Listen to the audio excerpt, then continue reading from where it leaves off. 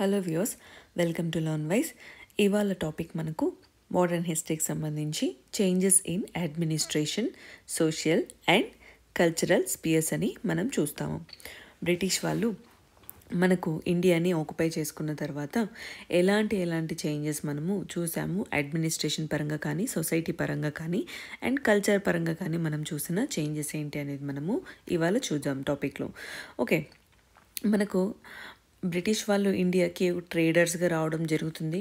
So మెల్లిమెల్లిగా వాళ్ళు rulers అయిపోవడం జరుగుతుంది అనమాట. మనకు ట్రేడర్స్ నుంచి రూలర్స్ అయిపోతారు ఇండియన్ టెరిటరీ పైన.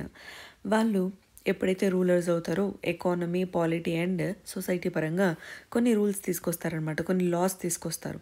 అవేంటి, ఎలా వచ్చాయి, ఆ మార్పులు ఏమేమి వచ్చాయి అనేది మనం ఒకసారి చూద్దాము. ఎకానమీ పరంగా కానీ మనం చూసినట్లయితే బ్రిటిష్ పాలసీలు మనకు అగ్రికల్చర్ అండ్ ఇండస్ట్రీ పైన బాగా వాళ్ళు ఎయిమ్ చేశారనమాట. ఓకే, అగ్రికల్చర్ ఎలా అంటే కమర్షియలైజేషన్ చేశారనమాట అగ్రికల్చర్ని. లైక్ ఎగ్జాంపుల్ ఏంటంటే ఇండిగో అని చెప్తాం. IndiGo cultivation, commercialisation.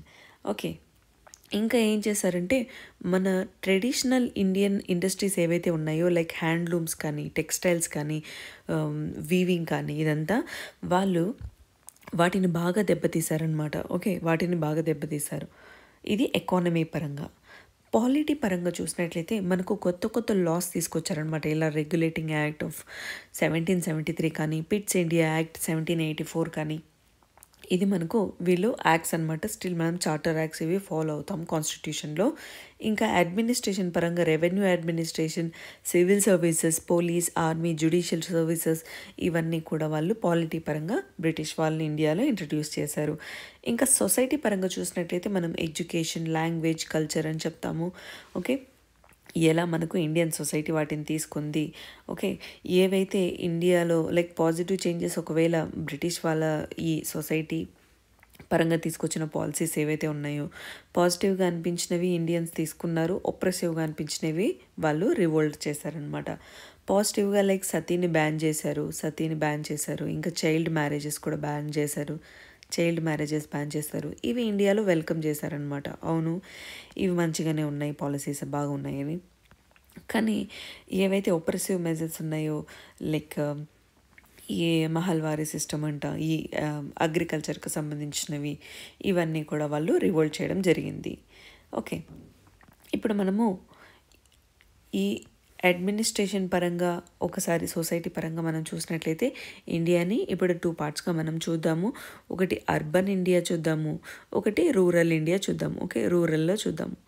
ఎలా రూరల్లో బ్రిటిష్ వాళ్ళు అఫెక్ట్ చేయగలిగారు, అర్బన్లో ఎలా అఫెక్ట్ చేయగలిగారు అనేది, ఎలాంటి మార్పులు వచ్చాయని మనం చూద్దాం. ఓకే, ఇప్పుడు ఒకసారి ఇండియన్ విలేజెస్ కానీ మనం చూసినట్లయితే విలేజెస్లో మనకు పర్మనెంట్ సెటిల్మెంట్ సిస్టమ్ అంటాం, Mahalwari, రయత్వారీ, IndiGo plantation and blue rebellion. ఇవన్నీ కూడా మనము విలేజెస్లో చదువుతాము, ఇండియన్ విలేజెస్లో. అర్బన్లో మనకు ఏది బ్రిటిష్ రూల్ ఎఫెక్ట్ అయిందంటే లైక్ కొలోనియల్ రికార్డ్స్ అనేవి వాళ్ళకు మెయింటైన్ చేశారనమాట. ఒక మ్యాపింగ్ అనేది మెయింటైన్ చేశారు, ఇంకొక సెన్సస్ అనేది మెయింటైన్ చేశారు. చేంజెస్ అనమాట, ట్రెండ్కి తగ్గిన చేంజెస్ అనేవి వాళ్ళు చేయడం స్టార్ట్ చేశారు. అలా కొత్త టౌన్స్ ఏవి స్టార్ట్ చేశారు. ఇంకా కంప్లీట్ అర్బనైజేషన్ మనకు 1857 తర్వాత వస్తుందన్నమాట.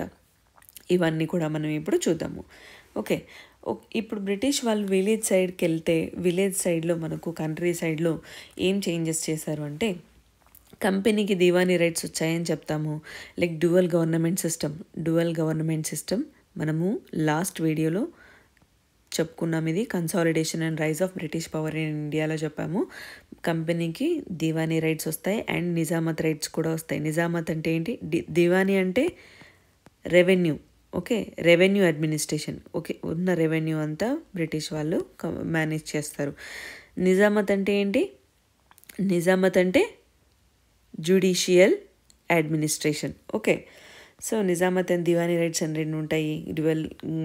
డ్యువల్ గవర్నమెంట్ సిస్టమ్ చెప్పుకున్నప్పుడు మనకు కంపెనీ ఇప్పుడు దివానీ రైట్ అయిపోయింది. సో వీళ్ళు దివానీ అయినా కూడా ప్రైమర్గా వాళ్ళు ఒక ట్రేడర్గానే చూసుకునేవాళ్ళు అనమాట. వాళ్ళకు ఎక్కువ ఎక్కడ లాభం వస్తుంది, ఎలా లాభం వస్తుంది అని చూసుకునేవాళ్ళు. ఓకే, మనకు ఈ దివానీ రైట్ ఏదైతే డ్యువల్ గవర్నమెంట్ సిస్టమ్ వచ్చిందో అప్పుడు మనకు మొఘల్ ఎంపరర్ షా ఆలం టూ మనకు రూలింగ్లో ఉండేవాళ్ళు అనమాట ఇక్కడ బెంగాల్లో.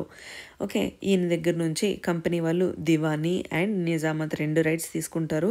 సో ఇప్పుడు ఎంపరర్ ఎవరంటే ఒక రబ్బర్ స్టాంప్ అని చెప్తాము. సో ఎంపరరు పట్టించుకోలేదు, అక్కడ ఉండే ప్రజలను కంపెనీ వాళ్ళు కూడా పట్టించుకోలేదు, వాళ్ళ బాగోగులు పట్టించుకోలేదు. ఏమైందంటే 1770లో ఒక టెర్రబుల్ ఫెమైన్ వస్తుంది, అంటే ఒక దారుణమైన కరువు వస్తుందన్నమాట. అప్పుడు 10 మిలియన్ పీపుల్ అక్కడ చనిపోతారనమాట, బెంగాల్లో చనిపోతారు. ఓకే, సో అప్పుడు కంపెనీ వాళ్ళకి అనిపిస్తుంది మనము ఇప్పుడు ల్యాండ్ మీద ఇన్వెస్ట్ చేద్దాము, పీపుల్ మీద కంటే ల్యాండ్ మీద ఇన్వెస్ట్మెంట్ పెడితే మనకి ఎప్పుడైనా కూడా మంచి రిటర్న్స్ ఉంటాయి అని అనుకుంటారనమాట. సో అప్పుడు వీళ్ళు ల్యాండ్ రెవెన్యూ సిస్టమ్ అనేది తీసుకొస్తారు, ఈ జమీందారీ మహల్వారీ అండ్ రైతువారీ సిస్టమ్స్ని తీసుకొస్తారు. ఫస్ట్ జమీందారీ సిస్టమ్ అంటే ఏంటి అని చూద్దాం. జమీందారీ సిస్టమ్ అన్నా కూడా పర్మనెంట్ సెటిల్మెంట్ సిస్టమ్ అన్నా రెండు ఒకటే. ఓకే, జమీందారీ పర్మనెంట్ సెటిల్ సిస్టమ్. ఈ పర్మనెంట్ సెటిల్ సిస్టమ్ని ఎవరు తీసుకొచ్చారు అని అంటే కార్న్వాలిస్ తీసుకొచ్చారు. ఎప్పుడు 1793లో. ఓకే, సిస్టమ్ పేరు అండ్ సిస్టమ్ కాన్సెప్ట్ ఏంటి, ఆబ్జెక్టివ్ ఏంటి, ఎవరు తీసుకొచ్చారు, ఏ ఇయర్లో తీసుకొచ్చారు అనేది ఖచ్చితంగా గుర్తుపెట్టుకోండి, ఇది మనకు important. So permanent settle system ఎవరు తీసుకొచ్చారు, సెటిల్మెంట్ది కార్న్వాలిస్ తీసుకొచ్చారు 1793లో. సో ఇంతకీ పర్మనెంట్ సెటిల్ సిస్టమ్ అంటే ఏంటి, సెటిల్మెంట్ అంటే ఏంటి అని అంటే పేరులోనే ఉంది, permanent are fixed. Okay, fixed అనమాట. ఓకే, ఇప్పుడు ఒక ల్యాండ్ ఉంటుంది, ఓకే ల్యాండ్ ఉంది, ఆ ల్యాండ్కు ల్యాండ్ లార్డ్ ఉన్నాడు అనమాట. ఓకే, ల్యాండ్ లార్డ్ ఉన్నారు, ఇక్కడంతా ల్యాండ్స్ ఉన్నాయి. ఓకే, ల్యాండ్స్, వీళ్ళెవరు ప్లాంటర్స్ అంటే ఈ భూమికి వీళ్ళ అధిపతులు. ఓకే, వీళ్ళు ఏం చేస్తారు, వీళ్ళ కింద పనిచేయడానికి మళ్ళీ రైతులు ఉంటారు అనమాట. ఓకే, రైతులు ఉంటారు, వీటికి ఈ ల్యాండ్ మొత్తంని ఓవరాల్గా చూసుకుంటే ఒక జమీందారు ఉంటారు. ఓకే, ఒక జమీందారు ఉంటారు. సో ఇప్పుడు కంపెనీ ఏం చేసిందంటే జమీందార్కి ఒక ఫిక్స్డ్, నువ్వు నాకు ఇంత పే చేయాలి, నువ్వు ఇంత ల్యాండ్ కల్టివేట్ చేసుకుంటున్నావు కాబట్టి నాకు నీ దగ్గర నుంచి ఇంత రెవెన్యూ కావాలి అని చెప్తాడనమాట. సో జమీందార్ వీళ్ళకి గైడెన్స్ ఇస్తాడు, వీళ్ళకి గైడ్లైన్స్ ఇచ్చి మీరు నాకు ఇంత ప్రొడక్షన్ చేసి ఇవ్వండి అని చెప్తాడు. సో ఎప్పుడైతే ఈ ఫిక్స్డ్ అమౌంట్ ఉంటుంది అనమాట, ఫర్ సపోజ్ ఒక 50 lakh ఉందనుకోండి, నాకు 50 lakh ఇవ్వాలి ఇయర్లీ అని చెప్తాడనమాట. ఓకే, ఒకవేళ జమీందారు 50 lakh ఇవ్వలేదనుకోండి, ఈ ల్యాండ్ అంతా కూడా కంపెనీ తీసేసుకుంటుంది, ఆ జమీందారీ అనే ఏదైతే ఆయనకు ఆ పేరు ఉందో అది పోతుందన్నమాట. ఓకే, ఆ పదవి పోతుంది. ఇలా మనకు ఫిక్స్డ్ ఇన్కమ్ ఖచ్చితంగా జమీందారు పే చేయాల్సి వస్తుంది, ఎవరికి, బ్రిటిష్ వాళ్ళకి. ఓకే, ఈ జమీందార్కి ఎంత ఇది ఉండేదంటే ఆ పే చేసే అమౌంట్ చాలా ఎక్కువ పెట్టేవాళ్ళు అనమాట, అంటే కంపెనీకి నష్టమే రాకూడదు అని. ఎందుకంటే ఫిక్స్డ్ కదా అది, అంటే ఫ్యూచర్లో ఎంత వస్తుందో తెలీదు, ఎక్కువ వచ్చింది అనుకోండి, అంటే ఫిక్స్ చేసిన దానికంటే ఇప్పుడు 50 lakh ఫిక్స్ అయ్యింది, 60 lakhs వస్తే వీళ్ళు పంచుకుంటారు, ఓన్లీ వీళ్ళకి గవర్నమెంట్కి పే చేసే 50 lakhs, మిగిలిన కంపెనీకి పే చేసి 50 lakhs, మిగిలిన 10 lakhs జమీందారు అండ్ రైతులు పెట్టుకోవచ్చు. సో ఈ పెట్టడమే 50 lakh పెట్టారు అంటే దీని అర్థం ఏంటి, ఎగ్జాంపుల్గా చెప్తున్నాను అమౌంట్, దీని అర్థం ఏంటి అంటే అంత ఎక్కువ పండదు అని వాళ్ళకు కూడా తెలుసు. ఓకే, వాళ్ళకు కూడా తెలుసు, అందుకే వాళ్ళు కావాలనే అంత ఎక్కువ అమౌంట్ పెట్టారనమాట. ఓకే, ఇది ఎవరైతే కల్టివేటర్స్ ఉన్నారో వాళ్ళకి చాలా ఒప్రెసివ్గా అనిపించింది, చివరికి ఇది రివోల్ట్ చేయడం జరిగిందనమాట. ఇది ఎలా అంటే జమీందార్ పే చేయలేకపోయేవాడు అంతా, చివరికి కంపెనీకి ఆ ల్యాండ్ని వదిలేసుకోవడం జరిగింది. ఇది మనకేంటి, permanent settlement system are zamindari system. So ఇది వర్కౌట్ అవ్వట్లేదు అని నెక్స్ట్ ఎవరు ఏం చేస్తారంటే హోల్ట్ మెకెన్జీ అనే అతను వస్తాడనమాట. హోల్ట్ మెకెన్జీ ఎప్పుడు 1822లో మహల్వారీ సిస్టమ్ని తీసుకొస్తాడు. ఓకే, మహల్వారీ సిస్టమ్ అంటే ఏంటి అని అంటే పేరులోనే ఉంది, మహల్ అంటే విలేజ్ అని అర్థం అనమాట. Mahal means village. Okay, village revenue system అని చెప్తాం మనము. ఏంటి, Mahalwari system. So Mahalwari system ఏంటి అని అంటే మెకెన్సీ అని ఏమంటాడంటే మనం ముందు విలేజ్ వెళ్దాము. ఓకే, విలేజ్ చూసి ఆ విలేజ్లో ల్యాండ్లన్నీ చూద్దాము. ఒక్కొక్క ల్యాండ్కు గ్రేడింగ్ ఇద్దాము. ఈ ల్యాండ్కి ఎంత పడుతుంది, ఈ ల్యాండ్కి ఎంత వీళ్ళు పే చేయగలరు అనేది మనము ముందు అంచనా వేయాలి. ఆ రకంగానే మనము ట్యాక్సెస్ చేద్దాము అని అంటాడనమాట.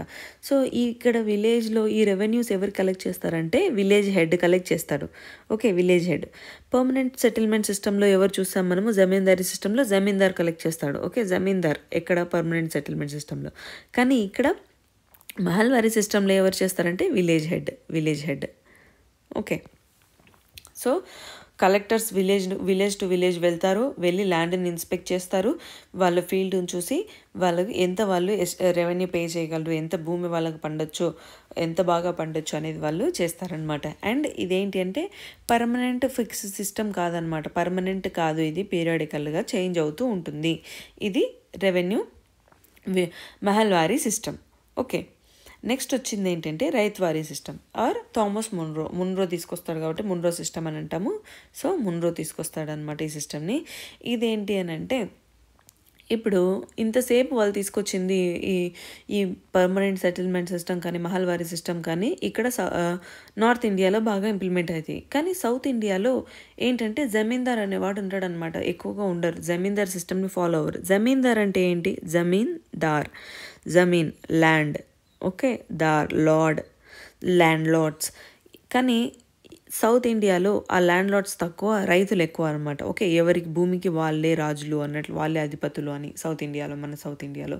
సో వీళ్ళు ఏం చేసేవాళ్ళంటే ఈ ట్రెడిషనల్ జమీందార్స్ ఇక్కడ లేరు కాబట్టి మనం డైరెక్ట్గా రైతులతోనే మాట్లాడుకుందాము అని చెప్తాడనమాట ఎవరు, థామస్ మున్రో. సో రైతులతోనే మాట్లాడుకుంటాడు. మీరు దున్నుతున్నారు కాబట్టి మీరే మాకు డైరెక్ట్గా మీరే నాకు పే చేయండి అని చెప్తాడనమాట. అండ్ ఎవరైతే వీళ్ళు పే చేస్తారో వీళ్ళకు ఇది కూడా ఫిక్స్డ్ ఇన్కమ్ కాదు, కానీ అట్ పీరియడ్ ఆఫ్ 30 years వరకు ఇది ఒక ఫిక్స్డ్ పీరియడ్గా చెప్తాడనమాట. ఓకే, 30 years వరకు మనకు రైతువారీ సిస్టమ్ అనేది ఫిక్స్డ్.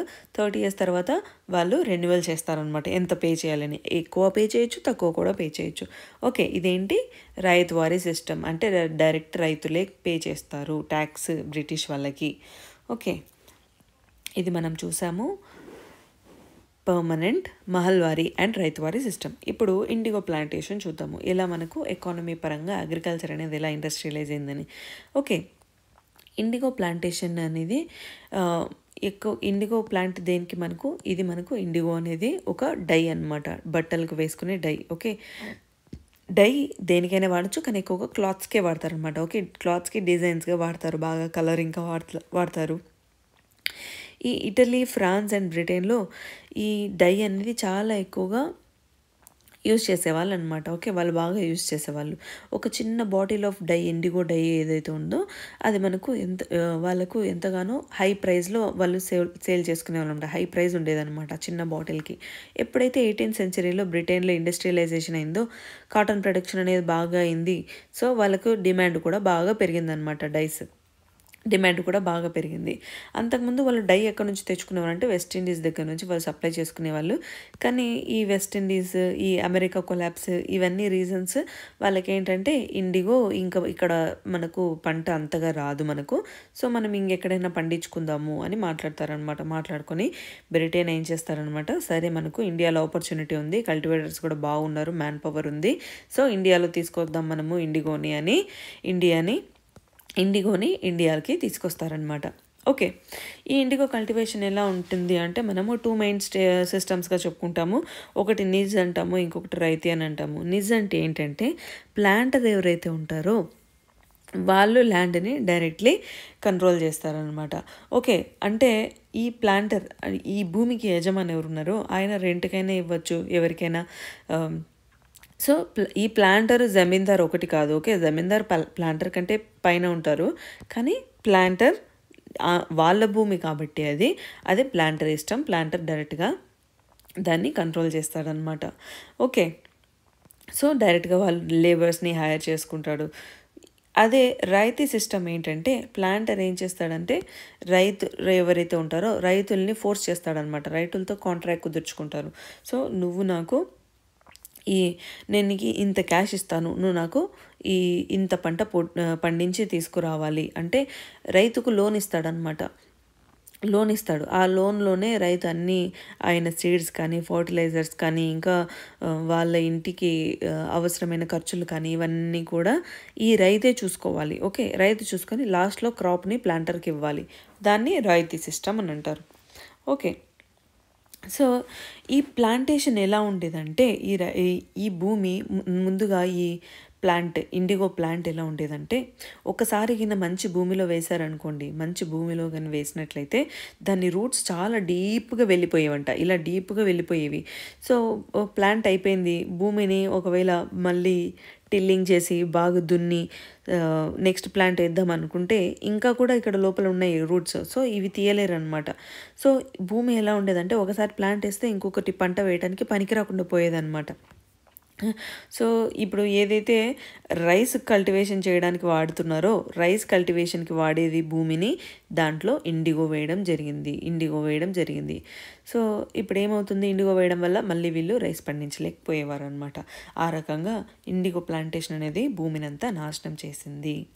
ఓకే, సో నాశనం చేసింది. అందుకు దానికి ఏం చేశారు, రైతులందరూ కలిసి బ్లూ రెబేలియన్ స్టార్ట్ చేశారు. ఓకే, ఆ ఇండిగోని ఇంకా మీరు ఆపేయండి, ఇంకా మాకు ఇండిగో ప్లాంటేషన్ వద్దు, మేము ఇంకా ఇండిగో వెయ్యము అని బ్లూ రెబేలియన్ చేశారనమాట. ఓకే, తిరుగుబాటు చేశారు. దాన్ని మనము బ్లూ రెబేలియన్ అని అంటాము.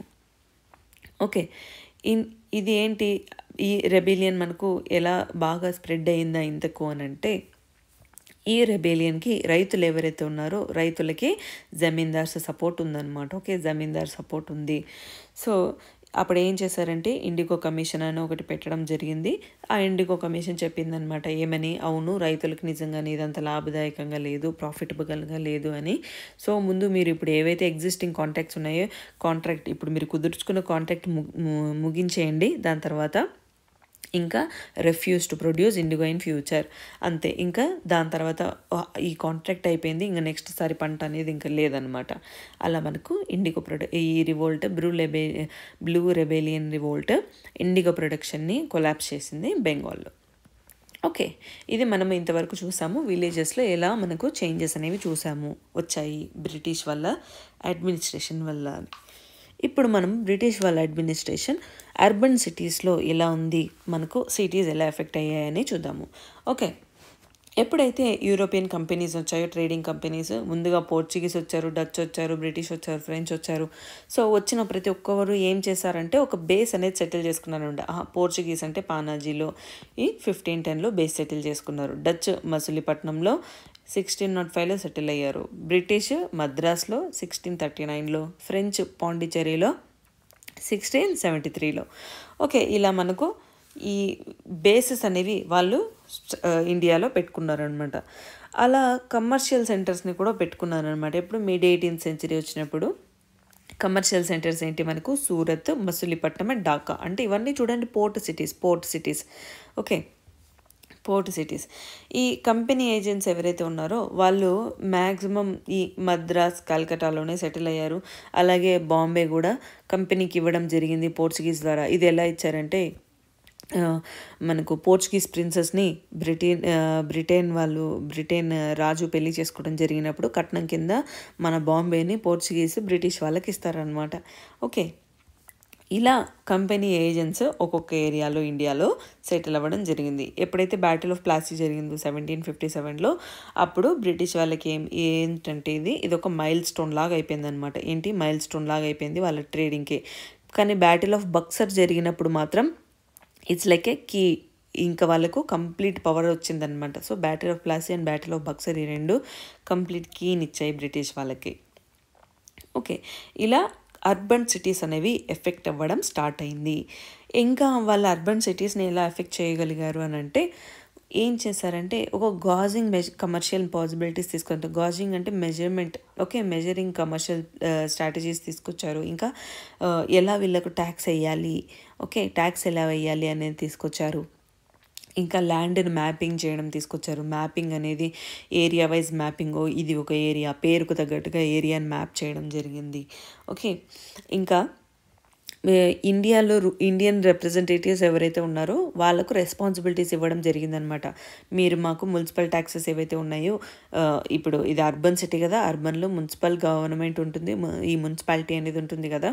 సో మున్సిపల్ ట్యాక్సెస్ని ఈ మున్సిపాలిటీని నువ్వు ట్యాక్స్ కలెక్ట్ చేసి మాకు బ్రిటిష్ వాళ్ళకి ఇవ్వాలి అని ఇండియన్ రిప్రజెంటేటివ్స్కే పని ఇచ్చేయడం జరిగిందనమాట.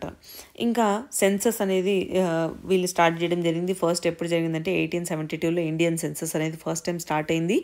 ఓకే, దాని తర్వాత 1881 నుంచి 10 yearsకి ఒకసారి సెన్సస్ కలెక్ట్ చేద్దాము అని ఫిక్స్ అవుతారనమాట. ఓకే, ఆ రకంగా జనాభా లెక్కలు కూడా చూస్తారు, త్రూ హెడ్ కౌంట్ ద్వారా చూస్తారనమాట. కానీ ఇది వీళ్ళకు ఒక ఇన్వాల్యుబుల్ సోర్స్ లాగా ఉండేదన్నమాట. అంటే ఈ సోర్స్ ఏంటంటే వీళ్ళకు చాలా ముఖ్యంగా ఉండేది. అంటే ఈ రకంగానే వాళ్ళు అర్బన్ ప్లాన్ తర్వాత ఏం చేయాలి, వీళ్ళకు ఇంకా మనం ఎలా బెటర్ ఇంప్రూవ్మెంట్ చేసుకోవాలి అని వీళ్ళు ప్లాన్ చేసుకునేవాళ్ళు. కానీ ఇదేంటంటే ఒక రిడిల్ లాగా అయిపోయింది, అంటే ఒక పజిల్ లాగా అయిపోయింది అనమాట ఈ సెన్సస్ ప్రాసెస్ ఏదైతే ఉందో అది. ఎందుకు అనంటే, ఫస్ట్ సపోజ్ సెన్సస్ ఎలా తీసుకుంటారంటే, ఎగ్జాంపుల్ ప్రొఫెషన్ పరంగా ఓకే ఈ ప్రొఫెషన్ వాళ్ళు ఇంతమంది ఉన్నారు, లైక్ పాటరీ చేసే వాళ్ళు ఇంతమంది ఉన్నారు, అగ్రికల్చర్ చేసేవాళ్ళు ఇంతమంది ఉన్నారు అని రాసుకునే వాళ్ళు అనమాట. కానీ కొందరు ఏం చేసేవాళ్ళు, పాటరీ చేసేవాళ్ళు, అగ్రికల్చర్ కూడా చేసేవాళ్ళు. వీళ్ళని ఎలా క్యాలిక్యులేట్ చేస్తారు అంటే 2 సార్లు కౌంట్ చేయలేరు కదా సెన్సస్ ప్రకారము. సో ఇదేంటంటే ఇక్కడ ఒక అంబిగ్విటీ అనేది ఉండేది, ఒక కన్ఫ్యూజన్ అనేది ఉండేది అనమాట. ఎందుకంటే పీపుల్ని క్లాసిఫై చేయడం ఇబ్బందిగా ఉండేదన్నమాట, వాళ్ళు ఏ ప్రొఫెషన్కి చెందిన వాళ్ళు నిజంగా అని. ఓకే, ఇంకా ట్రెండ్స్ చేంజెస్ కానీ మనం చూసినట్లయితే అర్బనైజేషన్ ఇండియాలో 1800s ఆఫ్టర్ 1800s చాలా స్లోగానే మూవ్ అయింది. ఓకే, 2 decades పట్టిందంట ఈ ఫస్ట్ 2 decades ఏవైతే ఉన్నాయో. అర్బన్ పాపులేషన్ ఇండియాలో ఎలా ఉండేదంటే ఎక్స్ట్రీమ్ లోగా ఉండేది అండ్ స్టాగ్నేట్గా కూడా ఉండేది అనమాట. అంటే అంత పెరుగుతూ ఉండేది కాదు. మేజర్ సెంటర్స్ మనం చిన్న చిన్న టౌన్లు ఏవైతే ఉన్నాయో అవి తొందరగా అంతగా పెరిగేవి కాదు. పెద్ద పెద్ద టౌన్స్తో పోల్చుకుంటే, లైక్ కలకత్తా కానీ, ముంబై కానీ, మద్రాస్తో కానీ చూసుకుంటే అవి కొంచెం తక్కువగానే ఇంప్రూవ్ అయ్యేవి అనమాట. ఓకే, ఈ సెంటర్స్ ఏవైతే ఉన్నాయో కలకత్తా, ముంబై, మద్రాస్, ఇవి ముందు మనము ఒక కలెక్షన్ డిపోట్స్గా చూసుకునే వాళ్ళు అనమాట. దేనికి, ఇండియన్ ఎక్స్పోర్ట్స్ ఏవైతే రా మెటీరియల్ ఎక్స్పోర్ట్ చేస్తామో మనం ఇండియా నుంచి బ్రిటన్కి, అవి ఒక ఫస్ట్ సపోజ్ కలకత్తా తీసుకున్నాం అనుకోండి, ఇది కలకత్తా, బ్రిటన్కి మనకు ఎలా ఎక్స్పోర్ట్ చేస్తాము, ఇది అందరు ఇండియా రా మెటీరియల్ అంతా తీసుకొచ్చి ఇక్కడ ఇస్తారు, వీళ్ళ రా మెటీరియల్ అంతా తీసుకొని వాళ్ళ దేశానికి వెళ్తారు. కానీ ఇప్పుడు ఏమైందంటే ఇది ఎంట్రీ పోర్ట్ ఫర్ బ్రిటిష్ అయిపోయింది. అంటే ఏంటి, వీళ్ళు మనం రా మెటీరియల్ పంపుతాము, వీళ్ళంతా ఫినిషింగ్ గూడ్స్ చేసుకొచ్చి మళ్ళీ ఈడికే తీసుకొస్తారు, మీరే కొనుక్కోవాలని ఎక్కువ ప్రైస్కి. ఓకే, ఇప్పుడు అవి ఎగ్జిట్ పోర్ట్ కాస్త ఎంట్రీ పోర్ట్ అయిపోయిందనమాట. ఎప్పుడైతే మనకు రైల్వేస్ అనేవి ఇంట్రడ్యూస్ చేస్తారో 1853లో, అప్పుడు ఈ టౌన్స్ ఫార్చ్యూన్ అనేది బాగా కూడా కంప్లీట్గా చేంజ్ అయిపోతుంది. ఇంకా కూడా బ్రిటిష్ ఎక్స్పోర్ట్స్ అనేవి బాగా జరుగుతాయి అన్నమాట. ఈసారి ఈజీగా జరిగిపోతాయి వాళ్ళకి. ఎక్కడే కానీ రైల్వే కనెక్షన్లు అన్నీ బాగా ఉన్నాయి. సో ఎలాంటి ఆటంకాలు అనేవి లేవు వాళ్ళకి. ఇప్పుడు ఈజీగా వాళ్ళకు ట్రాన్స్పోర్ట్ అనేది ఉందన్నమాట. ఆ రకంగా రైల్వేస్ అనేవి మనకి ఇంకా కూడా ఇండియాకు బాగా నష్టం తీసుకొచ్చి పెట్టాయి. మన రా మెటీరియల్ అంతా వాళ్ళు తీసుకెళ్ళిపోయారు. ఓకే, నెక్స్ట్ న్యూ టౌన్స్ కానీ మనం చూసినట్లయితే న్యూ టౌన్స్ ఏమున్నాయి మనకు 18th centuryలో, కలకత్తా, ముంబై, బాంబే, మద్రాస్, ఇవేంటి మనకు ఇంపార్టెంట్ పోర్ట్స్ అయిపోయాయి అనమాట. కంపెనీ వాళ్ళు ఫ్యాక్టరీస్ పెట్టేశారు, మర్కెంటైల్ ఫ్యాక్టరీస్ పెట్టేశారు.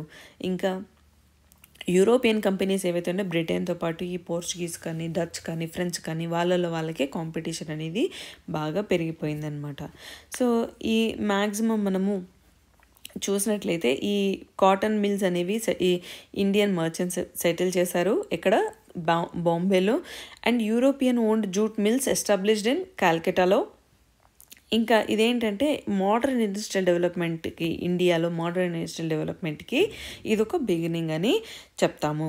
ఓకే, ఇంకా కలకత్తా, ముంబై, ఈ మద్రాస్ ఇవన్నీ పెద్ద సిటీస్, లార్జ్ సిటీస్ అయిపోయాయి. వర్కింగ్ పాపులేషన్ అనేది సిటీస్లో బాగా పెరిగిపోయింది.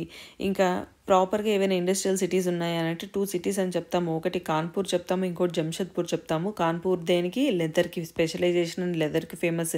జంషెద్పూర్ దేనికి, ఈ స్టీల్ ప్రొడక్షన్కి. అప్పుడు జంషెడ్జీ టాటా వీళ్ళతో కలిసి, బ్రిటిష్ వాళ్ళతో కలిసి మనకు స్టీల్ ప్లాంట్ అనేది ఒకటి పెట్టడం జరుగుతుందన్నమాట. ఓకే, ఇంకా అర్బనైజేషన్ ఎప్పుడైతే 1857 రివోల్ట్ వచ్చిందో దాని తర్వాత మనకు అర్బనైజేషన్ ఎలా జరిగింది అని చూస్తే పీపుల్ ఇంకా సిస్టమేటిక్గా అయిపోయింది అనమాట. అంటే ఈ 1857 రివోల్ట్ మనము మేజర్గా సిగ్నిఫికెన్స్ ఏం చెప్తాము, ఇంగ్లీష్ ఈస్ట్ ఇండియా కంపెనీ అనేది అబాలిష్ అయిపోయింది, ఇప్పుడు డైరెక్ట్గా క్రౌన్ రూల్ ఉంది అని చెప్తాము. ఓకే, ఇది సిగ్నిఫికెన్స్ మనకు మేజర్ సిగ్నిఫికెన్స్. సో ఇప్పుడు ఏమైంది, ఇప్పుడు డైరెక్ట్ క్వీనే పరిపాలిస్తుంది కాబట్టి మనకు ఈ ప్రతి ఒక్క లైక్ సిస్టమేటిక్గా అయిపోయింది అనమాట. దీన్ని సివిల్ లైన్స్ అని అంటాం. ఇక్కడ ఎవరు ఉంటారంటే గవర్నమెంట్ ఆఫీసర్స్ ఉంటారు. ఓకే, వీళ్ళంటూ ఒక ఆఫీసర్స్ ఉంటే వీళ్ళకి ఒక స్పేస్ ఉంటుందన్నమాట, వీళ్ళు ఇక్కడ ఉండాలి వీళ్ళు. ఓకే, ఇంకా మనం ఇంకేం చూస్తామంటే ఈ అడ్మినిస్ట్రేటివ్ సిస్టమ్ మెజర్స్ చూస్తాము, ఇంకా శానిటరీ వాటర్ పైప్ లైన్ చూస్తాము, బిల్డింగ్ యాక్టివిటీస్ చూస్తాము, మంచి మంచి ఇల్లులు కట్టడాలు చూస్తాము వాళ్ళు ఉండటానికి. ఓకే, వీళ్ళు ఉన్నదే కాకుండా సేమ్ ఇండియాలో ఎవరైతే ఉంటున్నారో వాళ్ళు కూడా వీటిని ఫాలో అవుతారనమాట చివరికి. ఓకే, ప్రజలకు కూడా కట్టిస్తారు. అండ్ వీళ్ళు ఏంటంటే మేజర్గా అండర్ గ్రౌండ్ వాటర్ అనేది తీసుకుంటారు. అంటే మనం ఇప్పుడు ప్రజెంట్ ఏదైతే వాడుతున్నామో వాటర్ లైన్ కనెక్ట్ చేయడానికి అండర్ గ్రౌండ్లో నుంచి మనము వాటర్ కనెక్షన్స్ తీసుకుంటాము. అలా మనకు ఇదంతా ఈ ఇండియన్ టౌన్స్ని రెగ్యులేట్ చేస్తారనమాట. ఈ బ్రిటిష్ వాళ్ళ ఐడియా అనేది వీళ్ళ ద్వారానే మనకు ఈ సిస్టమ్ అనేది ఇప్పుడు కూడా మనము ఫాలో అవుతున్నాము. ఓకే, ఈ బిల్డింగ్స్ ఏవేవి అని చూస్తే మనకు ఫోర్ట్స్, కోటలు కానీ, గవర్నమెంట్ ఆఫీసెస్, ఇంకా ఎడ్యుకేషనల్ ఇన్స్టిట్యూషన్స్ అని చెప్తాము. ఇవన్నీ కూడా మనము బ్రిటిష్ వాళ్ళ ఐడియాలజీతోనే ఇప్పుడు కూడా చూస్తున్నాం అనమాట. ఓకే, ఇవన్నీ చూసాం మనము. ఇవేంటి అంటే మనకు administration and social and cultural changes ఎలా వచ్చాయి మనకు బ్రిటిష్ వాళ్ళ పరిపాలనలో అనేది. పీడిఎఫ్ కానీ మీరు కావాలనుకుంటే టెలిగ్రామ్ లింక్ ఒకటి ఇవ్వడం జరుగుతుంది, అందులో మీరు డౌన్లోడ్ చేసుకోవచ్చు. ఓకే, వీడియో నచ్చినట్లయితే మీ ఫ్రెండ్స్కి కూడా షేర్ చేయండి. Thank you for watching.